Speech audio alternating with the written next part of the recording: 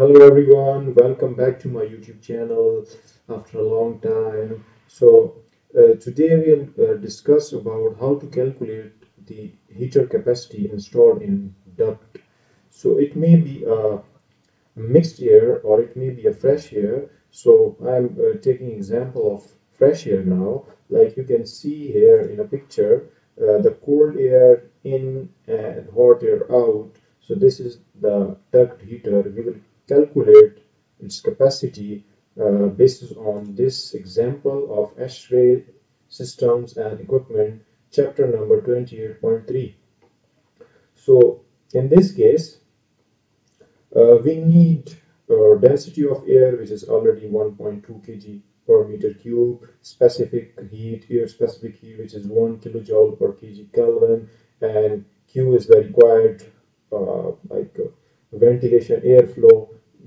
It depends upon your requirement, and this is the room temperature, and this is the outdoor air temperature.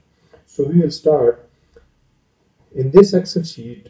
You will need to put here an outside temperature, like it's in somewhere in your country. It may be in minus, it may be in plus, and you just need to add this temperature, the cold air in, and you want to heat it up to like a room temperature. It depends upon on your space. Like the example I'm, I'm going to explain is I'm going to take a fresh air, the makeup air for kitchen.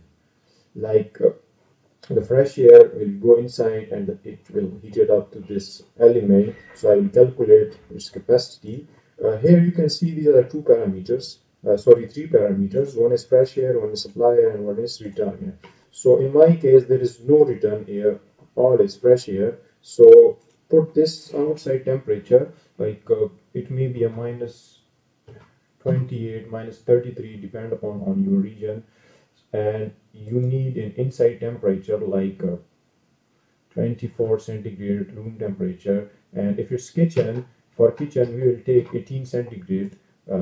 Normally the temperature of kitchen, we do not want to maintain a comfort temperature. We just need a temperature like it's not a very much cold. It's roundabout to the comfort level. It's not the room, it's not something else, it's only a kitchen. So I will take a 18 centigrade. It's in Canadian standard, you can check. It's 18 centigrade of the kitchen and basement, and for different, it's different temperatures.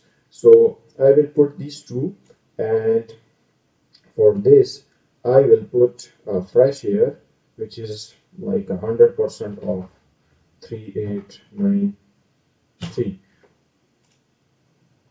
and I will put it 0, because in my case there is no return temperature, only is fresh air. So I just took a very high flow rate. It may be 100 liter per second, or it may be anything, depends upon on your in your requirement. If you are like passing 100 liter per second of air through this, let me show you, through this heater, it will cool down, it will heat up to 18 centigrade, and the capacity is 5.2 kilowatts. So you just need to install a 5.52 kilowatts. It may be around about 6 kilowatts. So this is the actual heating capacity of this heater you are going to install. It may be electric heater, it may be a hot water circulation. It depends upon on, like it may be electric, it may be coil, anything. The capacity will be same. So today this is very important in HVAC system, to calculate the heating capacity when you're going to install a heater for heating in your space. So this is the whole thing, how to calculate it. So I will share this Excel sheet in a video description. You can find it in a video description. You can download it and use it for your like a calculation for your design. Thank you very much for watching my videos.